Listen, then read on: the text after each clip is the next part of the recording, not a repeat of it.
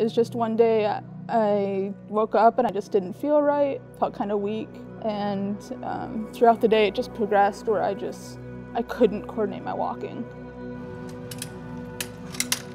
Trying to figure out what's going on, lots of medical tests, medical evaluations, still trying to figure out the exact cause.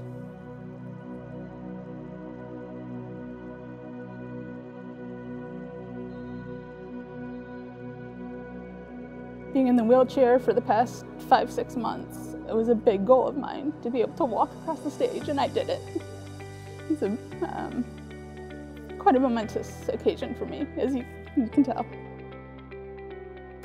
I have gained so much perspective and appreciation for patients who have disabilities. Throughout these 5-6 months, I've learned and gained so much perspective that I don't think I could have if I hadn't literally walked in their shoes or sat in their shoes in the wheelchair. Everything as little as like automatic doors or which way a door swings open. I definitely took for granted that I didn't realize that I was taking for granted, but now I definitely have that perspective and I want to be able to empower the disabled community. It's become a passion of mine.